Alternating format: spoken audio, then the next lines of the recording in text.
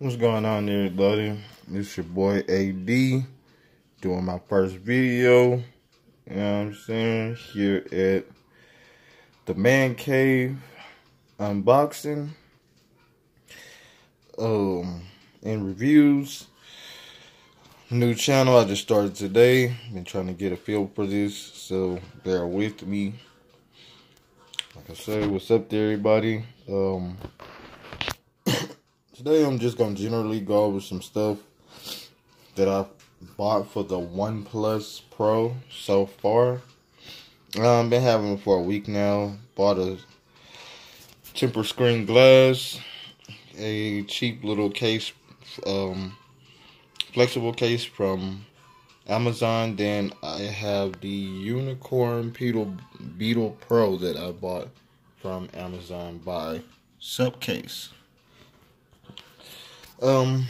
As far as in my impressions, quick impressions of the OnePlus, I love it. It's simple. I'll check out my Goku live screensaver. Was reading up on another YouTube channel and seeing these are on the Play Store. Loving that so far. So yeah, like I say, it's quick, it's responsive. I mean, it's like the cleanest form of Android I've used so far, because I've never used OnePlus. I always wanted to buy them, but said I am a average techie with the average budget, so I never was really able to afford that price outright, even though now it's not as bad as it used to be. So maybe I will buy my next device outright, but this time I actually have the T-Mobile variant, which is how I've heard it has some things locked down that are not locked down inside of the international or global version. But it's all good. I'm pretty sure they'll find a way around it. If not, I don't really unlock or hack my devices like that anymore.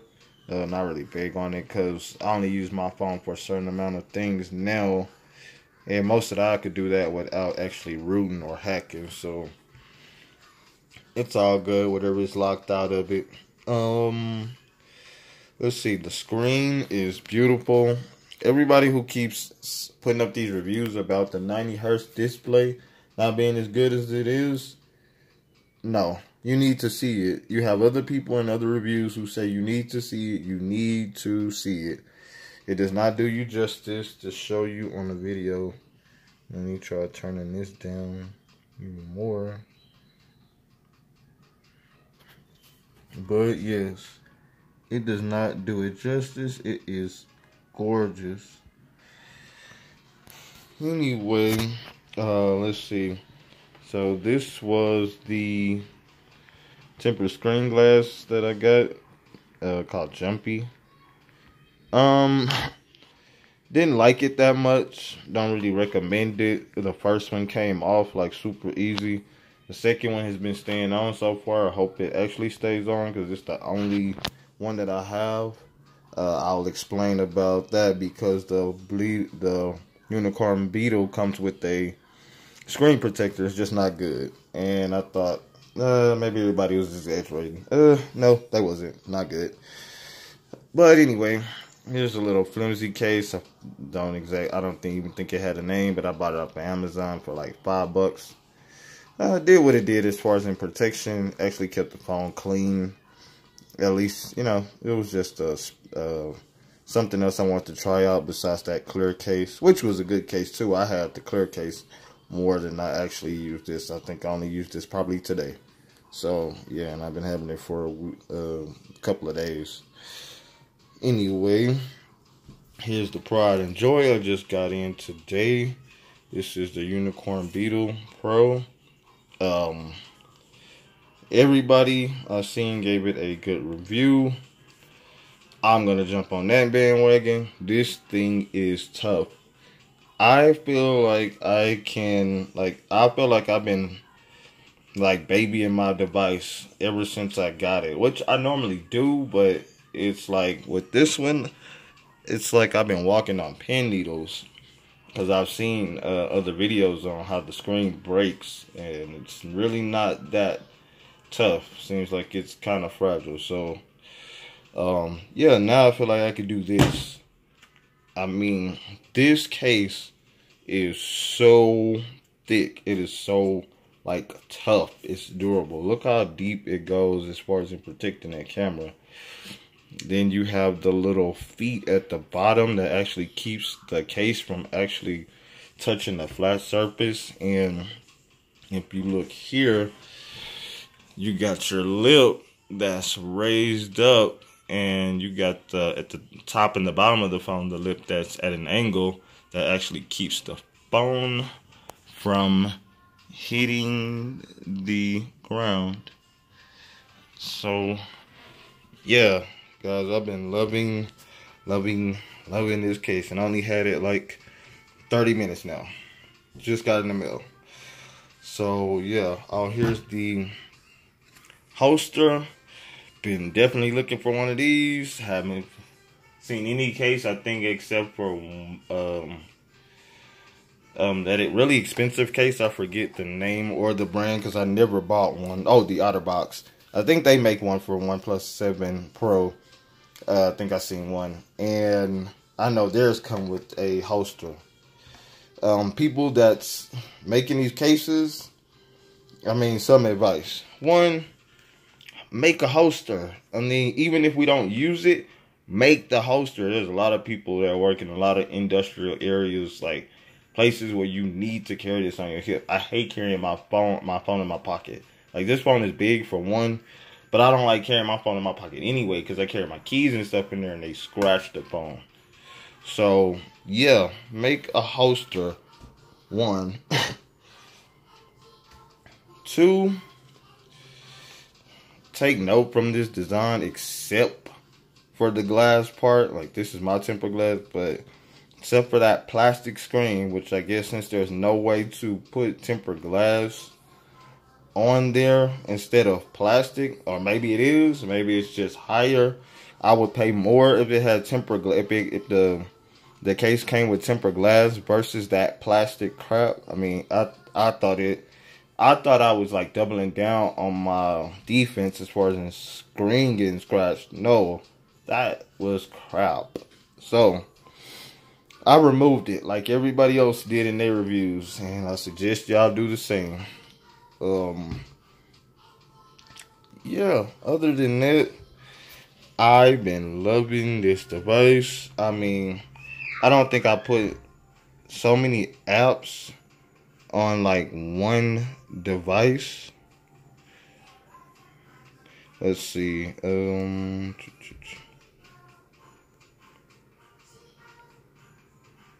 See, like, I have 145 apps on here right now. I don't think I've ever had 145 apps on one phone. Not even on my Note 8. And I even start to like notice how sluggish my Note is. Like, of course it is compared to this phone, but it was like a major notice. Like, what was I doing before this? I mean, like, this thing is quick. I mean, quick. Animations are quick.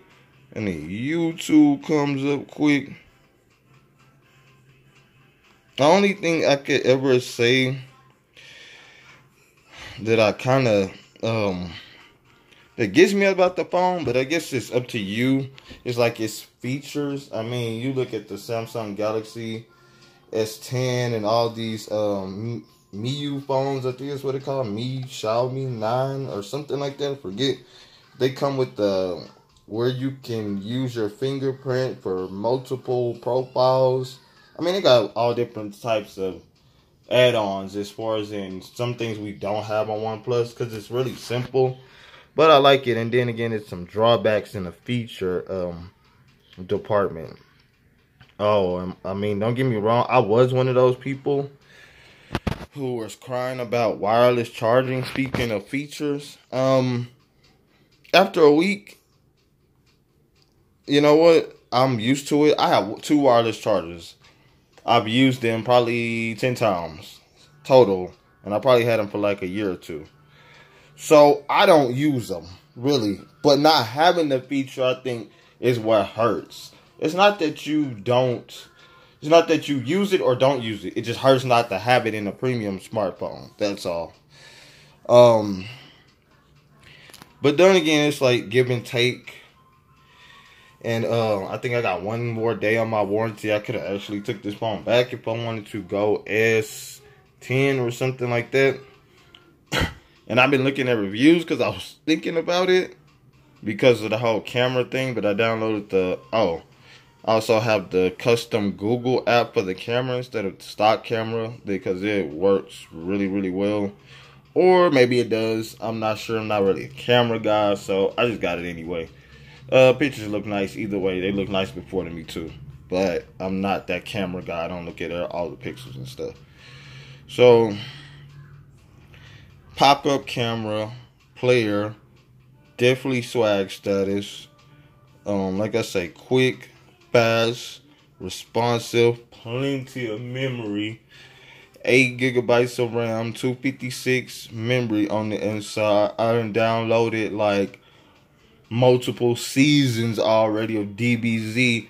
Thank you, Oneplus, because it's all on one device and I can move them off of my device whenever I get ready via my SD cards that I hook in with an adapter or my external my external drive, and yeah, you can use those too. So memory should never be an issue with this phone. I mean, you got plenty of hub memory is what I call it, where I just have all my files before I get to transferring them into certain places. No, you ain't gotta do all that right away, man. Anyway, this your boy AD. Here at Man Cave. Here at the Man Cave.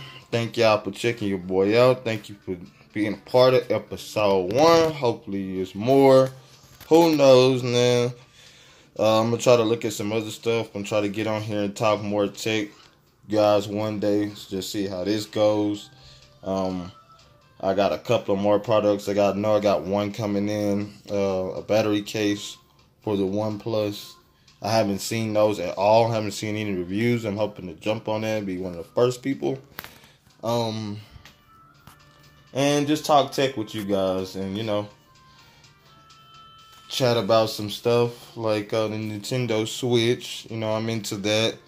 Actually into hacking, quote unquote, into that also. So I like all kind of Nintendo Switch talk.